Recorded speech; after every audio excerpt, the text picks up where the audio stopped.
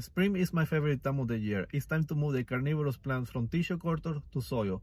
So I'm at the hardware store to go get some supplies. In previous years, I used 10 by 20 trays, but this time I'm going to upgrade and use some of these cement mixers. They are more heavy duty and they should last for a couple of years. Okay, so I went to 3 Lowe's and none of them have pit moss. They are all out of stock. So thankfully, Home Depot does have some pit moss. So I'm going to get 2 of these. Okay, it's a pretty chilly day. It was like 90 degrees 2 days ago and today is 65. So, but it's a very nice day to do some repotting of carnivorous plants.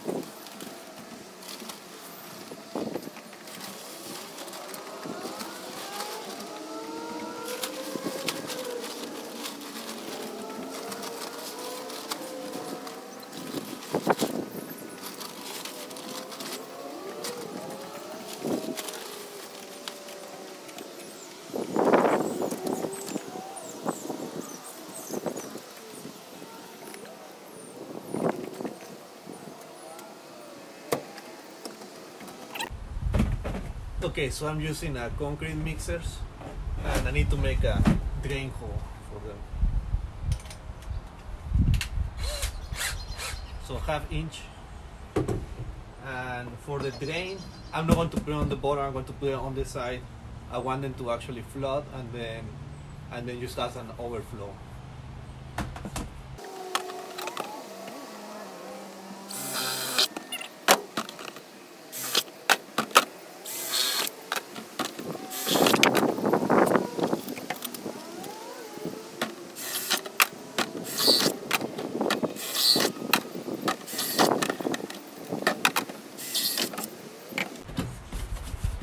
Okay, now I need to put a screen on the inside so the soil doesn't go out.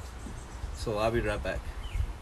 Right, so I found this mesh screen that I just glue it here.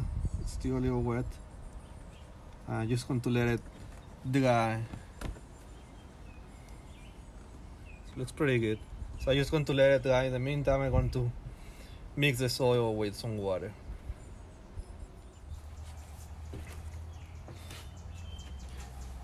Okay, so the mix was supposed to be 60-40 peat to perlite, but I saw that it was not enough perlite on it, so I added a couple of sands of sand and let's see how it does.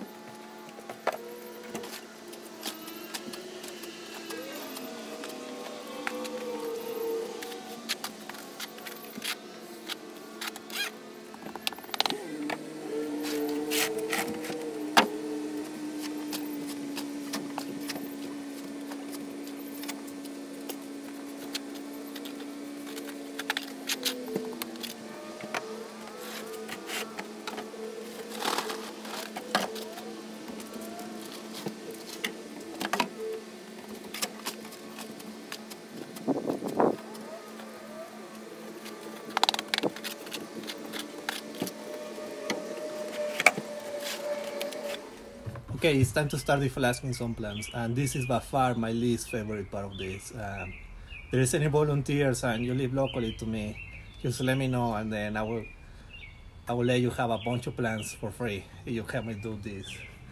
It is a lot of work. Have all of these plants to deflask. Okay, what do I do this to myself? There are thousands of plants in here that I need to wash and then put it into the flats. There's so many. It's going to take a long time. If you are local to me, just let me know. You can have as many as you want and you can come and help me. Definitely doesn't look pretty, and in about a week they're probably going to die off, but I guarantee you in about a month or so they are going to make a full carpet. They will come back no problem. Also, because they're going to be directly outside, I shouldn't have any issues with fungus, because although I did rinse them, they still have some agar in the plants. But that shouldn't be an issue because they're going to be outside. The plants are outside. Here are the pinguiculas. It's mostly shade. They will get some sun later in the afternoon. And here are the sundews. Again, they will get sun in the afternoon. So this is Drosera capillaris. These two are Drosera capillaris. There are different types.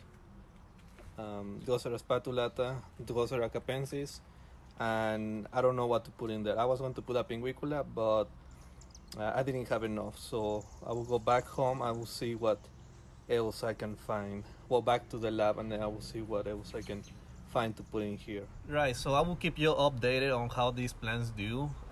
This is definitely not the ideal way to deflast plants from tissue culture, but I've been doing this for a couple years now and they do fine to me. Yes, not all of them survive, but they, in about a month, like I said, they're probably going to make a full carpet. They're going to take all over the trays. Probably not the pinguiculas. The pinguiculas will take longer to propagate, but all the sundews, they're going to do very well. So next week I'm going to probably make a quick update on how they do, and then I probably want to add one more plant to the empty tray that I have. So until next time, I'll see you. Goodbye. Hey everyone, thanks for watching the video. If you're enjoying these tissue culture videos, be sure to follow us on social media for more informative content. And if you're interested in conducting your own tissue culture experiments, make sure to check us out at plantcelltechnology.com for all the products you need to get started. Use the code FP10 for 10% off your first purchase.